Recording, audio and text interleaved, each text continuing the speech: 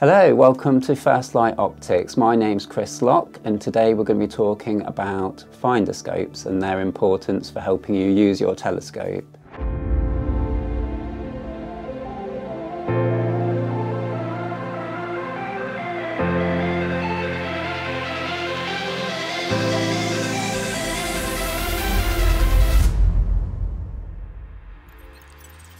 This is a Finderscope, an optical Finderscope sitting on top of this main telescope, and its job is to help you find objects, as the name suggests.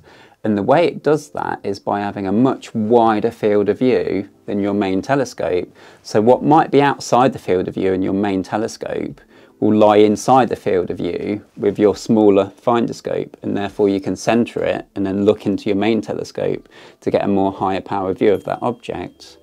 Now, there's two different types of finder. There's an optical Finderscope like this one. This is an 8x50, meaning the objective lens is 50mm and it magnifies 8 times.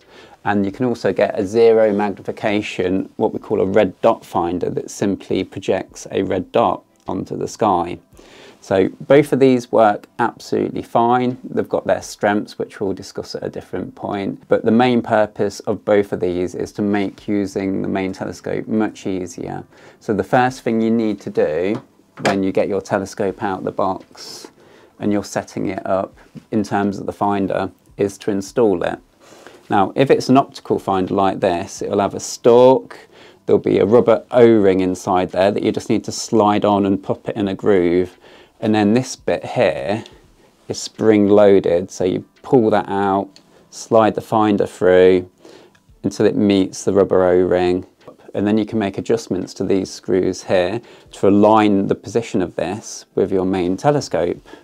So we've got a finder shoe on the main telescope and a foot on the stalk, so we need to slide that in there, tighten it up, and at this stage our telescope isn't aligned with the Finderscope. So that's what we want to do to get everything set up. And it's best to do this in the daytime, preferably when the sun's not about, so dusk's a good time to do it, or pointing in the opposite direction of the sun. And you want to be pointing at a distant object that's very well defined, like a sign or a TV aerial, something like that. So you want to use a low power eyepiece in the telescope, eventually find it, because it can be quite tricky with a narrow field of view, centre the, for example, TV aerial in the eyepiece, and then make adjustments to these two screws which position the orientation of the Finderscope until you can see the same thing in the middle of the Finderscope as you can in the main telescope. And then you're pretty much set.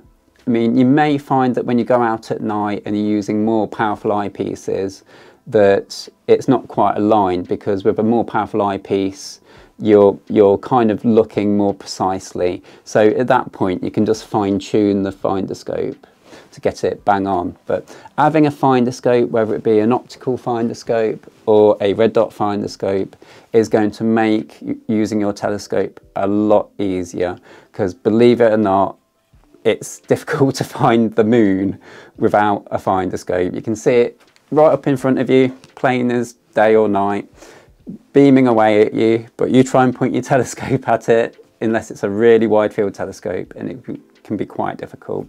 Now, another tip is to not forget to turn your red dot finder off. The optical finder doesn't have any batteries, it's just purely optics, but this has a little battery there. And when you first get one of these, it will have a plastic tab that you kind of pull out to activate the Finderscope. But always remember to turn it off at the end, because there's nothing worse than getting back out the next session and then realising your Finderscope's dead and you need to replace the battery.